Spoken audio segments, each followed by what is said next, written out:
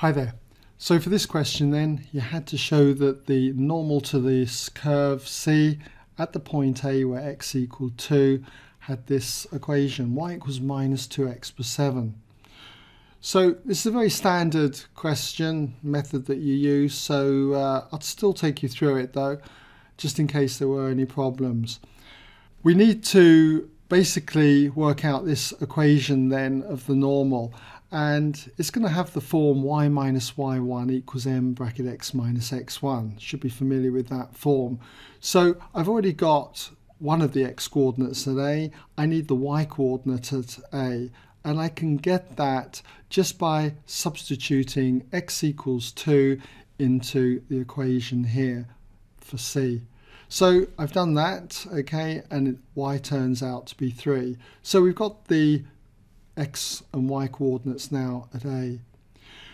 I just need the gradient, and to get the gradient of this blue line here, I need to first of all work out the gradient of the tangent to the curve at any point x on it, which is done by differentiation. Then I can pick up on the perpendicular gradient rule to get the gradient of the normal. So I differentiate this to get the gradient at any point x on the curve for the tangent. Notice how I've changed 18 over x though to 18x to the power minus 1. Differentiate in the usual way, okay, and then clean this up again, this negative power. 18x to the minus 2 is 18 over x squared. So when x equals 2 at the point A, I can substitute it into here and get the gradient of the tangent, which turns out to be a half. And good check here to see that we've got a positive gradient, so I would expect it to be going that way, okay?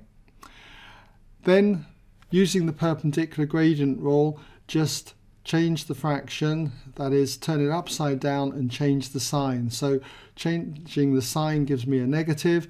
Turning the fraction upside down is 2 over 1, or just simply minus 2 there. And so the equation of the normal is going to be y minus y1. I've chosen then y1 as being the 3 here, equals m, the gradient, which is minus 2, times x minus x1. x1 being the x coordinate at A, which is 2.